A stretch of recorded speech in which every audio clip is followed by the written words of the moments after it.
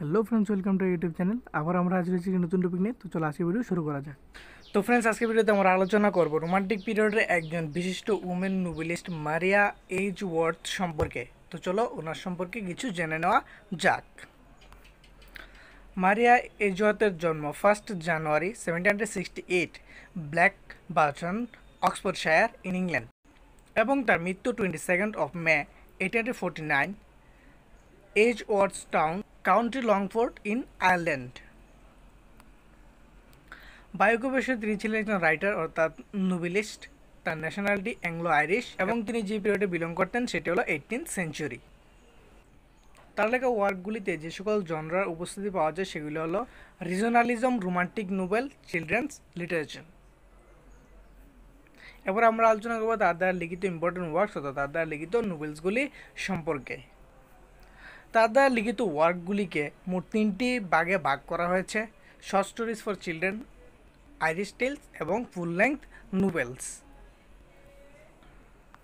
তো প্রথমে আমরা আলোচনা করবো তার দ্বারা লিখিত important short stories for children. Short stories for children গ্রুপে তিনি অনেকগুলি শর্ট স্টোরি লিখেছিলেন, যেগুলিকে মোট 2টি কালেকশনে প্রকাশ করা হয়েছে। নাম্বার 1 হচ্ছে দ্য প্যারেন্টস অ্যাসিস্ট্যান্ট 1795 to 800, এবং নাম্বার 2তে রয়েছে আর্লি লেসন্স 800। 2 নম্বর ক্যাটাগরিতে আইরিশ টেলসের মধ্যে রয়েছে নাম্বার 1 ক্যাসেল রিক্রেন্ট। 800 লেখা ক্যাসেল রিক্রেন্ট এজওয়ার্থের দ্বারা লিখিত সবচাইতে ইম্পর্টেন্ট ওয়ার্ক।